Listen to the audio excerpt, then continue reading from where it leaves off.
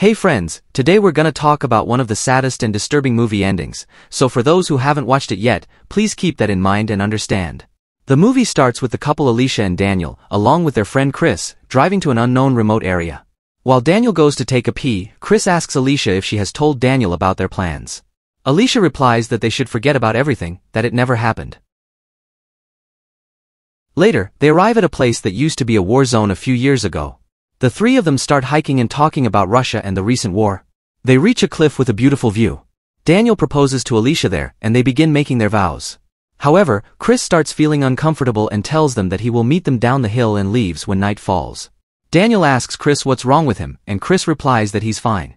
They assure him that they will never forget him, and they will do everything together. The next morning, Alicia and Daniel wake up in their tent. Chris is already awake and looking outside. Alicia and Daniel ask him what he's looking at, and he says that he sees someone lurking around their belongings. Chris gets up and walks towards the person, with Daniel and Alicia following him. As they get closer, they realize that the person is Devi, a camera person.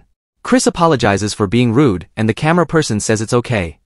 The camera person asks if they mind being photographed, and they agree. As Devi prepares to take the shot, they notice something on the ground. Devi takes a closer look and realizes that it's a landmine. Chris shouts at Daniel and Alicia to step back, and they do. The camera person tells them that they will get help, but Chris tells them it's not possible. The camera person suggests running to the nearby town and returning within a few hours, but Chris says it's not fast enough. Chris knows that he is going to die and doesn't want Daniel and Alicia to witness his death. He asks them to leave, but they refuse. They tell him that they will stay with him. However, Daniel insists that Alicia moves to a safer spot behind the rocks. Meanwhile, Devi is running towards the cliff. Through the telescope, Devi looks at Chris, observing the tense situation. Meanwhile, Daniel manages to find a signal and contacts emergency services. However, their conversation abruptly cuts off. Alicia asks what happened, and Daniel harshly states that they won't rescue a whore like Alicia. Apparently, Daniel already knew about the relationship between Chris and Alicia. Alicia pleads with Daniel to let go of the past and prioritize Chris's safety. She explains that this is not the right time to delve into their personal issues. Alicia also tries to convince him to contact emergency services again, but Daniel insists that there is no signal. Daniel then hands a shovel to Alicia and tells her to dig up the landmine to save Chris. Alicia hesitates because she knows how dangerous it is. Chris asks Daniel if he planned all of this, and Daniel responds that it was Devi's idea. However, Daniel seems to be enjoying the situation and tells Chris that he stepped on the landmine because he decided to sleep with Alicia. Alicia pleads with Daniel to stop making hurtful comments, but he disregards her and insists that it's time to dig deeper. Daniel approaches Devi and expresses his desire to go visit strip clubs and bars. Alicia tries to ease the tension by inserting a pin into the landmine, but Chris states that it's still not safe. They must do as he instructed. Meanwhile, an armed man spots Chris and Alicia. Their dog tries to attack Chris, but the man controls his dog and points his gun at them, urging Chris to move. They gesture towards the landmine, and finally, the man realizes their predicament. He asks for their assistance, but they throw stones at him and question why they are in this situation. Eventually, they reveal the affair and that all of this is revenge. He calls Alicia a whore but agrees to help if they provide certain items. As Chris hands over his money and credit cards, the man points at Alicia and demands her underwear, not American dollars. Alicia reluctantly agrees, and as she is about to remove her clothes, the man insists that she do it in front of him. When they refuse, he threatens to push Chris, and eventually they agree and give him her underwear. The man takes the underwear and begins digging, but it turns out he has a radio. They ask him to use it, but he refuses and orders them to politely request it.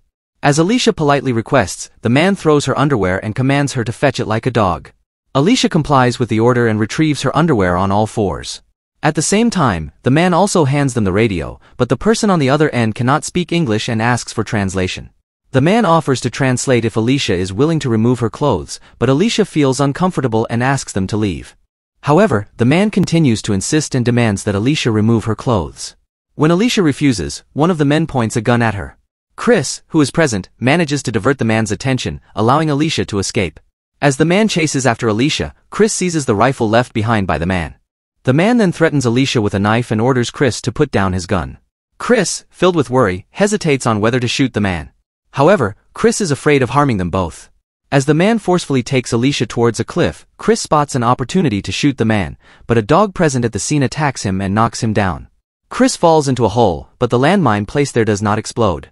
Meanwhile, after Chris regains consciousness, the man reveals that the landmine placed there was a fake, and the real landmine exploded when he stepped on it. He also remarks that their friends are clever, and the man leaves them in the hole. Chris arrived at a remote village and approached a house. Inside, a mother and a daughter were arguing loudly. Chris then asked for the right direction to reach his destination. Although initially hesitant, the mother and daughter gave him directions and offered Chris to use their internet. Moreover, they also invited him for dinner. Chris agreed to the invitation and arrived at their house. However, on the other hand, when the man was working in the backyard and entered the house, he was surprised to see Chris there. Apparently, the man was the same person who had been cruel to Alicia.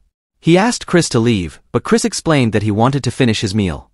The man then warned Chris not to involve his family in the matter and promised to meet him at a specific location in 15 minutes. Chris agreed and left, but the man continued to stare and made sure Chris left his place. After that, Chris returned home with the man's severely injured dog. Chris explained that he accidentally hit the dog. However, the man knew the truth and pulled out a weapon. Chris tried to convince the man that the weapon was unloaded, but as the man was about to shoot, Chris quickly injured both of the man's legs. When his wife and daughter saw the condition of her husband, Chris stated that his actions were in self-defense. He instructed them to bring the man inside the house. Chris then ordered his daughter to tie up her mother. He also made the girls drink vodka and poured it on the man's legs. Chris instructed his daughter to give him underwear and asked her to bring it to him like a dog, just as the man had done to Alicia before. Afterwards, Chris began to narrate the tragic story of Alicia, how their father forced her, and the heartbreaking condition Alicia was in, so weak and unable to survive the long journey to the hospital, resulting in her untimely demise. As Chris instructed the man's daughter to undress and engage in a game, but in the final moment, Chris accidentally fatally injured the man's daughter. Chris panicked and sat in silence, listening to the frantic cries of the girl's parents. And that's the end of our movie for today.